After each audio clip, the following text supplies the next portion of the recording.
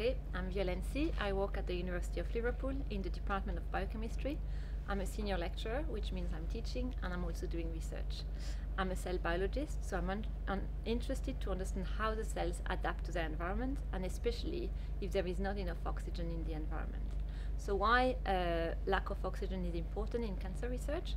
It's because cancer cells, like any other cell in the body, they need nutrients and they need oxygen to survive and to get their energy. So if they don't have enough, they will need to adapt to be able to survive.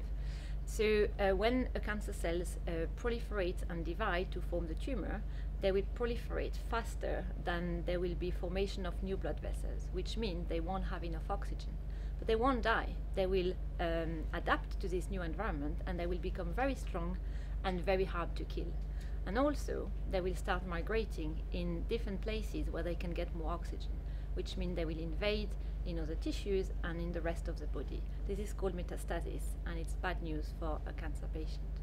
So by understanding how the cells change when they don't have enough oxygen, how they adapt, we can maybe find ways to eradicate these cells and ultimately try to find a cure for cancer patients.